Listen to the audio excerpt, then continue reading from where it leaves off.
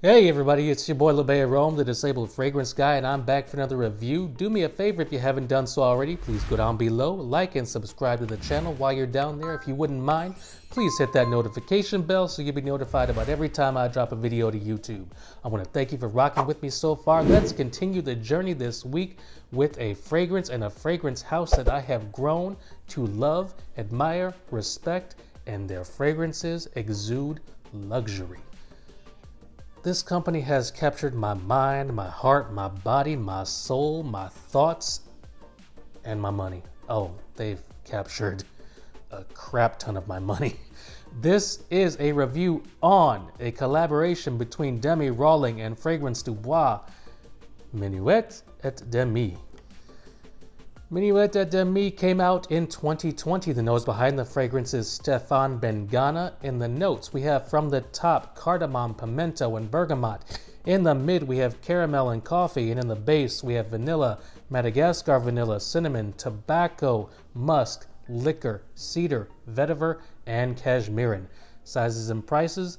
This is a 100 ml bottle. This is going to run you $350 USD.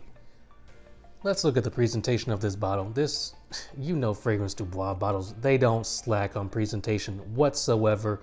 You have the metal plaque here with the Fragrance Du Bois logo, the name of the fragrance, and the added benefit of the Demi Rawling autograph right here, engraved in the front. You have the Fragrance Du Bois logo on the cap, surrounded by the Swarovski crystals. This is a heavy metal cap. If you throw this, you are going to knock someone out. On the back of the bottle, we have the logo again, and it says an original perfume by Fragrance Du Bois. And on the bottom of the bottle, you have your pertinent information. Presentation is on point for Fragrance Du Bois. Now, this fragrance is Demi Rawling's version of the consummate gourmand fragrance. It's supposed to be cozy, compelling, sophisticated, seductive, sexy, warm, inviting. Does it achieve those goals? Let's find out. Now, I love the opening of this fragrance, actually. I can't contain my excitement. The cardamom, the pimento, and the bergamot really do something for the opening of this fragrance. They urge the wearer to wait in anticipation for what's to come. The brightness of the bergamot, the mintiness of the pimento, the sweetness of the cardamom, all combined for a stellar opening. This is not an overly sweet gourmand fragrance. Thank you. Thank you, thank you, thank you for not making this overly, abundantly, tooth-achingly sweet, because if that had happened, it would signify to me that this is an immature fragrance, and it is absolutely not an immature fragrance. I know some gourmands can lean into territory that's so sweet that it can induce a headache. You don't really want to wear gourmands like that up here around your neck area, because every time you sweat, they just waft up to your nostrils, and that's not good either. But this straddles the line of being a gourmand, but being a gourmand that is absolutely tolerable and wearable, and I love it. It's reminiscent of two fragrances to me: Guerlain's Tonka Imperial and Parfums de Marly Herod. Now, if you know anything about Demi's content, she loves Herod.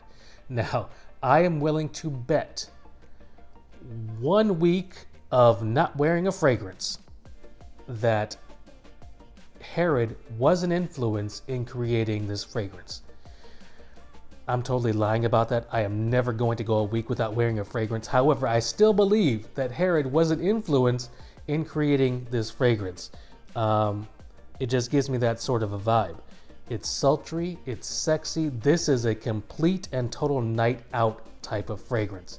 Please do not wear this fragrance casually. Give it the respect that it's due. Give the company the respect that they're due. Give the personality the respect that she's due. Do not wear this to the gas station. Do not wear this to Walmart. Do not wear this to the grocery store. Do not wear this. Just don't wear this unless you are in your best dressed clothes heading out to one of the best restaurants in whatever city you are located in, this fragrance commands that respect, and I want you to give it that respect because this is sexy, seductive, and should be worn in the proper occasions, given the proper respect, and you need to be seen in your best dressed clothes rocking the hell out of this fragrance. Now, Minuit Et Demi is very likable. You are not going to find a person that does not like this fragrance. It's very crowd pleasing, it's very elegant, it's very sexy, seductive, all the things that I previously stated. However, there is one thing that I must tell you. As a person with an extensive collection and as a person who reviews many, many different fragrances, I find it to be simple. It's simple. It lacks depth in my opinion. In my opinion, it lacks depth. However, does that make it a bad fragrance? Absolutely not. Absolutely not. This is a very good fragrance. The simplicity is crowd pleasing. However, for $350 a bottle, I would like a fragrance to have a little bit of a transition, a little bit of an arc. We go from the top notes and we go up here, and then we kind of plateau a little bit, then we go down here, then we kind of even out a little bit. That's the type of transition that I want in a $350 fragrance from Fragrance Du Bois, whose ethos is luxury in a bottle. This really doesn't have that. It kind of stays linear on my skin. And that's, like I said, not a bad thing, but it is a little bit simple in its approach. Having said that, and knowing that it is a good fragrance, am I going to knock it? No, I'm not going to knock it. I'm not going to knock it because you want to know why? I don't want to smell like urinal cakes and civet just for the sake of a creative fragrance. I don't want to do that. Nobody wants to smell that on me. I don't want to smell that on me. So while this is simple in its approach, it's very crowd pleasing, it's very seductive and sophisticated, and you should experience it. Along the lines of simplicity, you know, one of the things I long for as a disabled man in this world, one of the things that I hope that we as a society can achieve is simplicity in this world. I don't need my fragrance to be complicated sometimes because there's a whole lot of complication once I walk out my front door to go to work and face the world. I have to deal with breakdowns in mass transit. I have to deal with rude people. I have to deal with people giving me looks and asking questions that are inappropriate for total strangers to ask people with disabilities. I don't need a complicated fragrance on top of everything I face on a daily basis outside my front door. And so, for all its grandeur and seductiveness and sophistication, I absolutely adore the simplicity in this fragrance. It speaks to me. It speaks to me in a way that is close to my heart.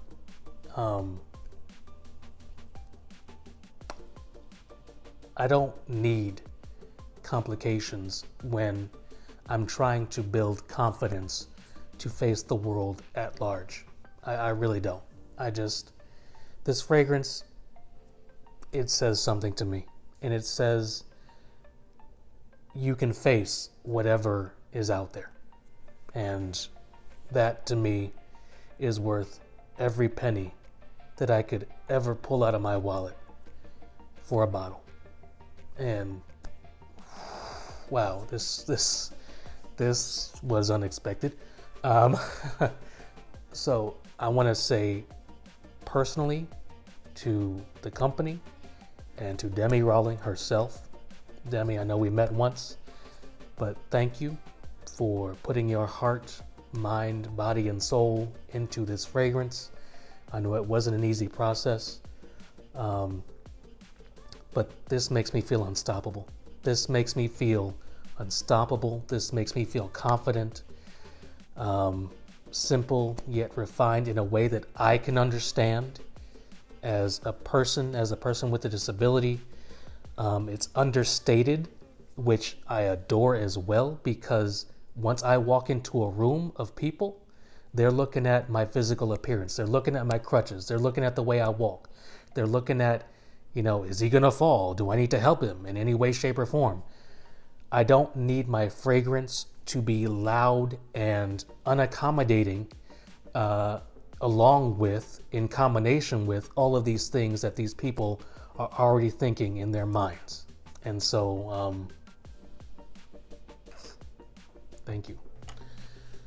So after that emotional breakdown, I will tell you that the performance on this fragrance lasts about 7.5 to 8 hours on my skin. It's not a beast mode performer. It doesn't have loud projection. It's understated, which, as I previously said, I don't mind in the least. You are going to get noticed if people come into your orbit. They are going to notice this fragrance. They're going to smell it to you if they're close, which is exactly what this should be for. Close combat situations. Lasts about 7 hours on my skin. I think you should experience this fragrance. I think you should get a sample if you can find it. I know it was a limited edition release, but I think you should get a sample, and I think you should experience all of the ways that this fragrance could possibly impact you as well. That's my time. Thank you. Thank you to Demi. Thank you to Fragrance Du Bois. Go down below, like and subscribe. I'll check you next time.